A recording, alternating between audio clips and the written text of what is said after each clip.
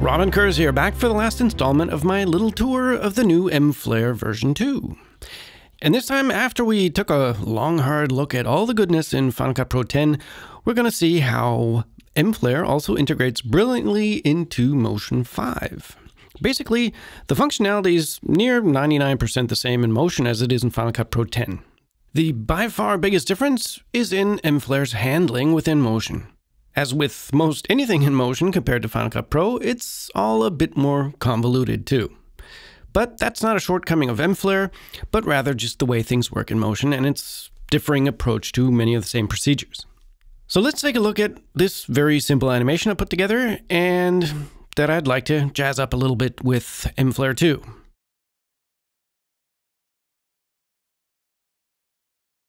So it's a simple text animation with 2 point lights that cross over at the end. Pretty unspectacular since one can't really even see the 2 crossing lights. So that's what I'd like to change. Looking at the project structure in the layers pane, you'll see I have a camera, then a group lighting, which holds the various directional lights I'm using for the general lighting of the scene, which you can also see bunched up in the middle of the canvas. Then there's a group titled mFlare, which at this point only has the 2 lights that cross over in it. Obviously, the name isn't a complete coincidence. And lastly, the group containing the text object. Now to add our flare, which in Final Cut Pro 10 is an effect, but in Motion it's a generator. So we simply go into the Library tab, and then click the third category down, Generators. Here next to the standard generator themes and any other third-party ones you may have installed, you'll find a folder for Motion VFX. Once selected, we see the mFlare 2 generator under the library window. Now I just make sure I'm at the beginning of my project timeline and can simply click and drag it from here to my project pane somewhere into the gray area and release the mouse. And if this is the first time you're using mFlare 2 in Motion, you get a big mFlare 2 First Steps window. Clicking on the right arrow at the bottom then takes you through 3 hints that are essential to getting the most out of mFlare here in Motion. The first telling me about controls, the next about blend modes, and a third about lights in a group. All 3 of which we're of course going to talk about now, so I can simply decide whether I want to see the message every time I use mFlare or never again, and click OK. With that, I'm back in the canvas with my new group with my flare generator in it. The first thing that becomes apparent is that the image I'm seeing isn't exactly all that exciting. My type is completely gone, and the default flare is just barely visible. At the same time, even though the flare generator is selected, as opposed to what we're used to in Final Cut Pro 10, when the effect is selected in the inspector, I don't see any on-screen controls whatsoever.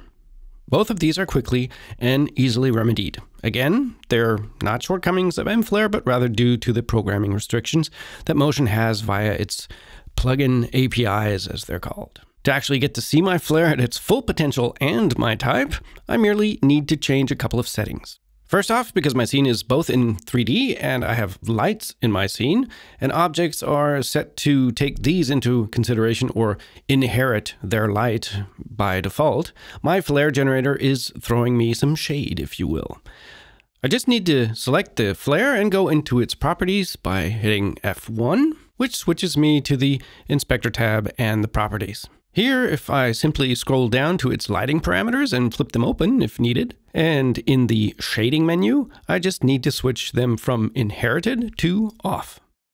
This, by the way, is at least part of what the third hint at the beginning was trying to tell me. And voila, my flare is fully visible. But it's still covering my type because it doesn't have any transparency by default either. Again, the limitations.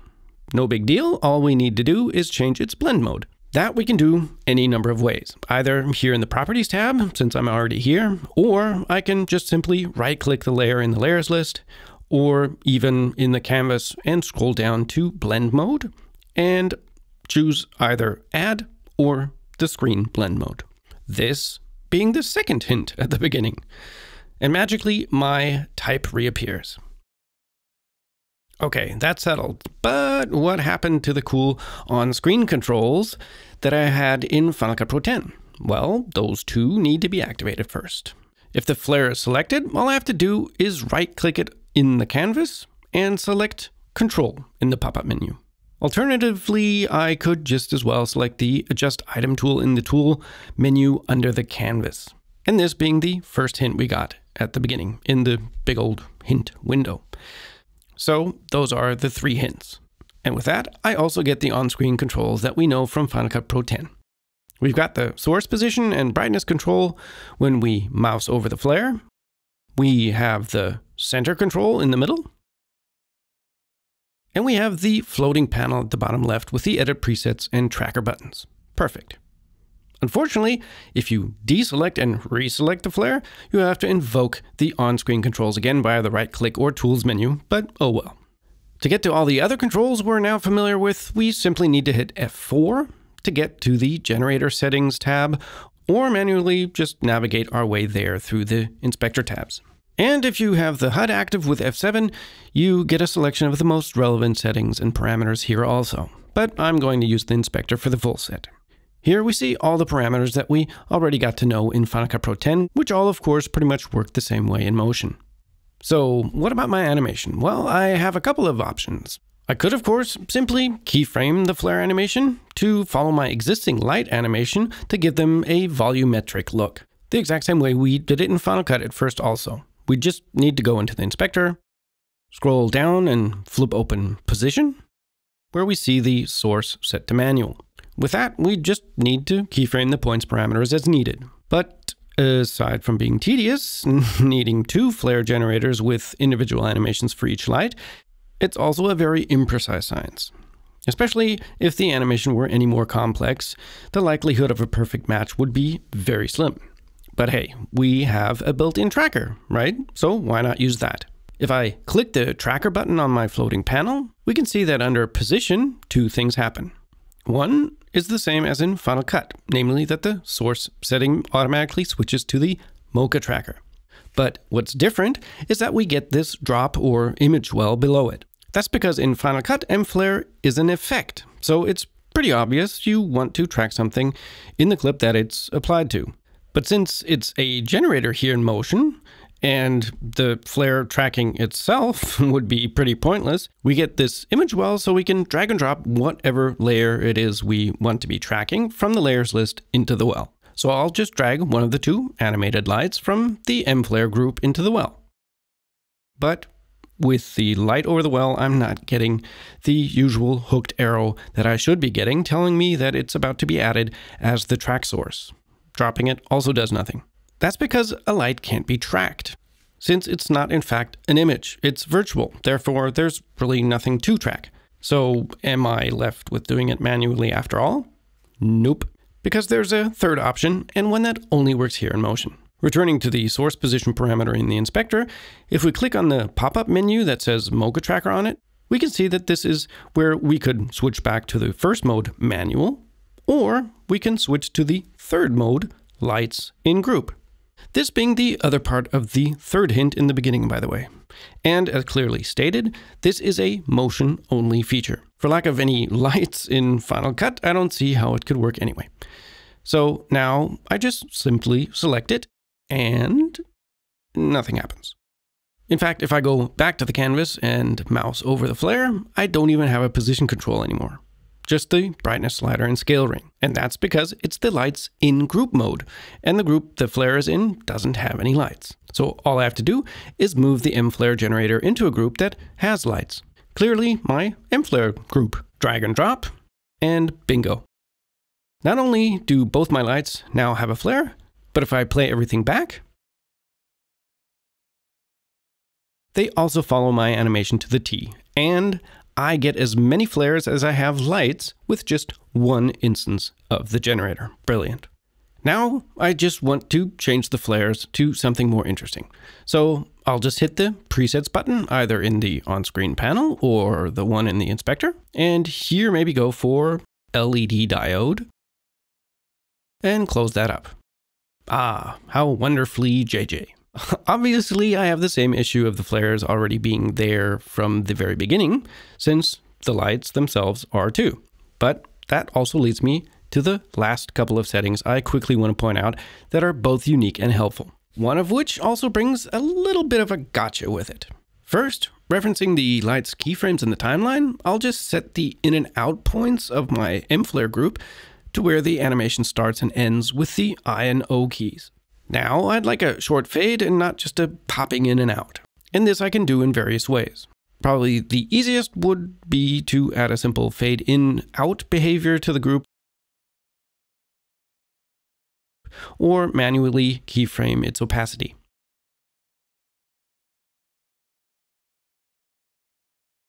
But even though that would actually work, that's by far the least realistic looking. Actually, reducing the flare's intensity would be your best bet.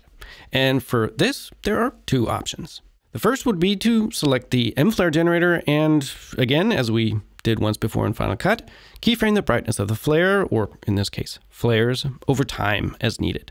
This is, of course, the best looking and one of the easiest. But with that, we're animating the brightness of all the lights in the group simultaneously. So if we wanted to adjust them individually for an animation or whatever, we'd have to make separate groups and separate flares. Or we used the third option. We simply adjust the brightness of the actual lights. But if I select one of my lights and adjust its intensity, we can see that that really only affects the reflections of the light on our type, but not the flare. But if we go back to the mFlare generator settings in the inspector and scroll down to the source position parameters, we see a checkbox under the mode menu that says Use Light Intensity. All I have to do is activate this, and from here on out, the flare's intensity follows the intensity settings of each light individually. Again, meaning I could also keyframe, therefore animate each light's intensity as well if needed. Very helpful. But I have one more thing. I just want to point to a small gotcha, at least specifically in a case like this. Should anyone get the idea to make something similar and think, hey, this would be great with brightness tracking too, which is actually totally true. Only in motion, it's not just a simple matter of activating it. There are a few hoops to jump through, again, due to the differences how things work under the hood. If you're working with a full screen clip, as we were in Final Cut Pro, then only the first couple of steps are relevant to getting it working. So basically, I just want to use my title as the mat or mask, if you will, for my brightness tracking. I select my flare generator, go to the inspector, and flip open the animation section and then the track brightness, as we've already seen in Final Cut, and click the on-off checkbox. If I scroll a little further, we see here, again, there is one major difference compared to Final Cut's options. Again, since this is a generator and not an effect, in other words, there is no underlying image to the flare for reference, Motion is basically asking us which layer we want, since it can't use itself. Okay, so I'll just drag my text layer from the layers pane into the well. And more or less as expected, my flare disappears. And if I were now working with a regular full screen video, as in Final Cut, my work would end here. But if I scroll back and forth, I can see an occasional flickering of my flare, but the little reflection in the type tells me that while the light is over the text in some places, it's not showing. Why is that? Well, if we select the type layer, we can see by its bounding box that it's of course only a fraction the size of the whole frame. But mFlare, again due to certain restrictions under the hood, has to assume that this is a full frame image and treats it that way. To see exactly what this means in the context of the brightness mat, we simply need to turn on the preview. For that, we need to go back to our mFlare generator layer and first turn on the on-screen overlays with a right click. Otherwise, we won't see the brightness mat when we turn it on. With that, we can go back to the track brightness settings in the inspector and here activate the preview. We get the black and white mat that Motion is using, and it's pretty clear something is far from right. What's happening is actually pretty simple. Any layer I drop on the well, it assumes, or rather has to assume, is a full-sized canvas filling image. So the size of my project, which it would be if it were just a regular clip. But in a case like this, mFlare is taking what I gave it and making it full screen, which is what I'm seeing. A completely stretched and distorted image of my type layer. One that obviously has very little to do with the original. So what do? Well, I need to somehow get a flat and full screen version of my type layer to give to motion as a correct reference. And since that needs to be a 2D layer, as we'll see in a second, I can't actually use the original text layer since switching it to 2D would mess up my animation, lighting interaction, and whatnot else. So first thing, I simply select my text layer and hit the K key to clone it. I could, of course, simply duplicate it, but then any changes I happen to make to the original animation wouldn't be reflected in the duplicate. And since the clone isn't receiving any lights and is on top of the original, it seems to disappear. So I can either choose a blend mode, such as add or screen, if I want to leave it where it is, or simply put it behind the original, or both. But we can see by its bounding box that the clone has the exact same size as the original, so the result would be the same. To make it full screen, we need to set its group to fixed resolution. But a 3D group can't have a fixed resolution, and if we switch its current group to 2D, we switch the original animations to 2D also and have the same issues we're trying to avoid. So we simply put the clone in its own group. For that, I just right-click on it and select Group from the context menu. Now I can switch just this group to 2D, within the original 3D group. The moment I do this, the fixed resolution option appears in the inspector under the Group tab. After Effects users will know this as the continuous rasterize setting, by the way. Check the box, and we see its bounding box is now the same size as our canvas, meaning it's being rasterized at full frame. All we need to do now is go back to our flare settings, scroll to the track brightness image well once again, and now drag the group with our clone onto it. Right-clicking on the canvas and selecting Control gives me my screen controls back. And now if I activate the preview option in the track brightness section, we see that we have a perfectly fitting brightness matte. All I need now is to maybe lower the threshold and adjust the softness a bit to get more white sections along the path of the lights, since white determines where the flare will show. Turn off the preview and play it back. Nice. Now with just a little more tweaking here and there and maybe some fades on the lights, I'd have me a great looking animation complete with auto animating flares. Well, that does it for me and this tutorial series. I hope you could learn something useful, and if I spiked your interest in mFlare version 2, be sure to check out the description for further infos. This is Robin Kerr signing off. Thanks for watching and take care.